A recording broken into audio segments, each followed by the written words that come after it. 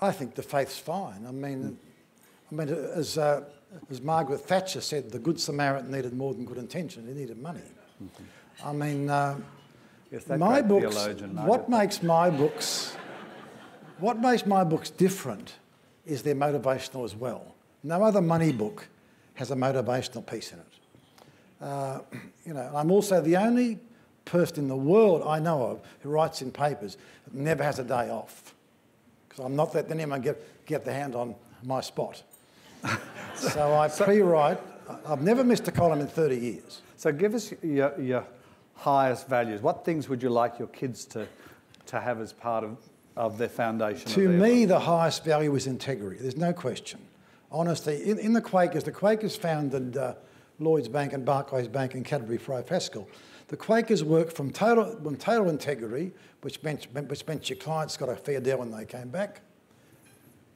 And they had a mentor system, which means you've got a mastermind group, Think and Grow Rich, and they kept perfect records. That's the perfect business things.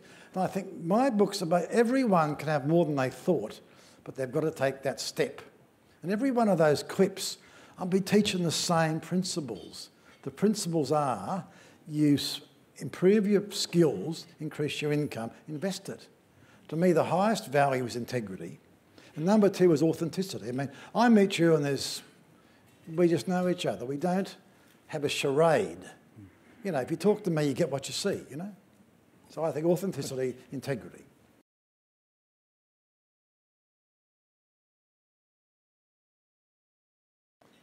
In the Bible is the parable of the talents.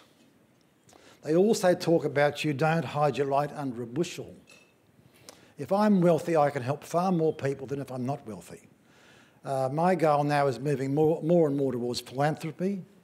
But it'd be an interesting story. When we were on the red carpet last October, for 2 days, we were both on an absolute adrenal high. I came back at Christmas time and I said to Geraldine, I get my ironing done at this ironing shop. It's a very hot ironing shop. An old Polish lady irons away and she's very old and she's always pleasant. I'll give her a Christmas present. So we got a nice little packet of soaps and sort of stuff and gave it to her.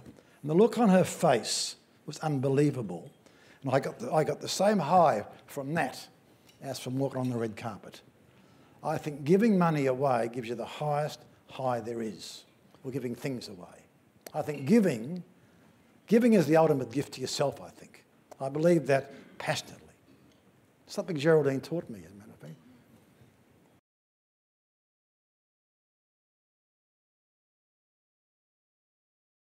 Look, it's a very, very big topic, and you've got a responsible lending code.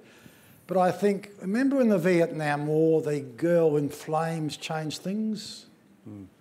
I think in this area, which I publicised, the girl went to the ATM to check her balance, and it was $30. She wasn't told there was a $2 withdrawal fee. She withdrew $30, $30 overdraft fee.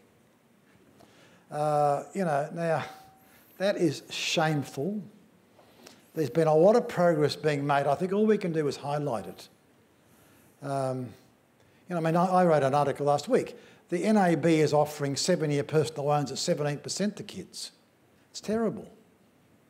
The Commonwealth Bank is now encouraging people to pay their home loans back longer. It's terrible. But I think it's education. I don't like regulation. It's education, I think.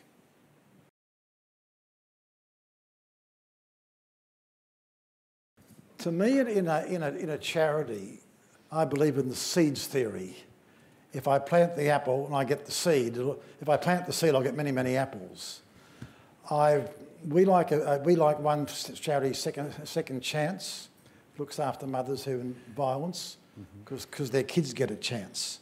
I look for charities where you can help young people. There's one that Anthony Thomas up the road runs, Safe Places for Children. That's one. I think anything that can keep kids out of jail, encourage them, educate them. In other words, and all my charities in Australia, because I think we need them here. But my focus is on turning people's lives around so they can help other people. So I'm after the ripple effect, basically.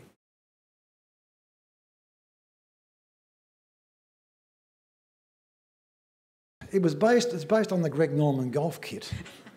The problem with it is you couldn't show it. It was in a box. You look at it, it was a fantastic kit. In the end, every time I'd make a speech, I'd sell 100 at half price. I was just wondering whether you couldn't put it on the internet, that people could do it on the internet now. Well, we're moving. If you go to my website, I've got the best calculators. I've got some amazing calculators, and mine are simple, all right? And there's more coming on, okay?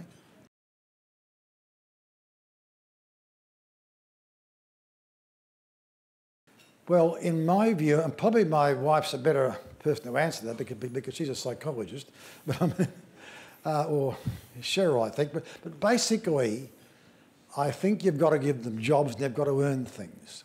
They've got to know money has to be earned, I think. Remember, your kids will never do what you say, but they'll always do what you do.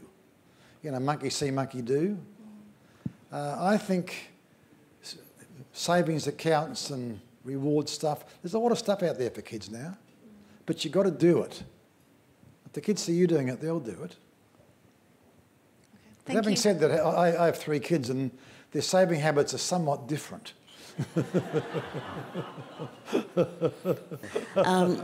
Coming back to that question about children saving, in 1972, you might recall, was the first bank card.